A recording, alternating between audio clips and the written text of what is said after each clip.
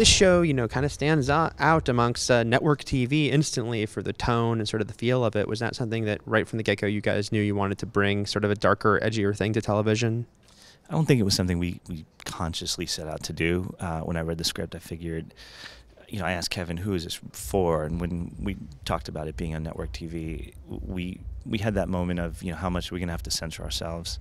But at the end of the day, we kind of just set out to just make the best show we could. And, we have to be somewhat careful with some of the subject matter in terms of how we show it.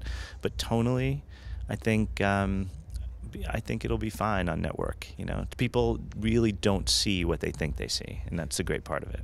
He doesn't want to just kill Kevin's character, it seems like. It seems like he'd love to maybe mess with him a bit first. Yeah, well, you're right. I think what's happening is James's character is writing, in his mind, he's writing this book, and he's using Ryan Hardy, Bacon's character, as his protagonist, and he's kind of playing with him. And he loves the idea of sort of creating these stories where Kevin Bacon has to follow along and play along, and I think the audience is going to experience sort of a chapter of that book in every episode.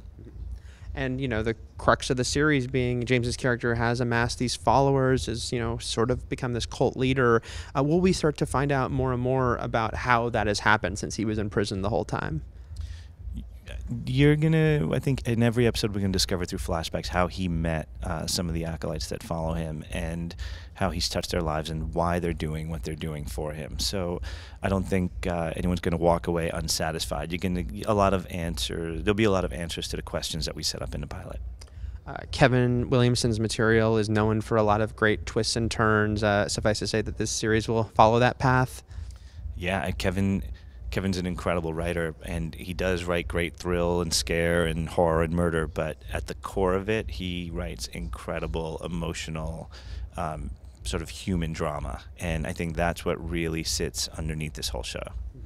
What's it like working with Kevin Bacon on the series, who everyone is so excited is doing his first TV show here?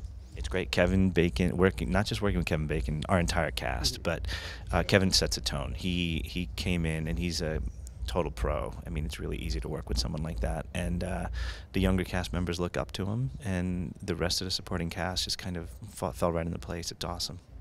How far ahead are you mapping out this series? Because it's a pretty complex storyline you've set up. I think it's Kevin Williamson who could really answer that question, but this is something he's been thinking about and writing for 15 years. So when we first got together, we talked about the first 2 seasons. So I think we pretty much have a template or a framework for what that's going to be. Things change and evolve as you move forward, but we have it. It's pretty clear to him, at least, what it's going to end up being.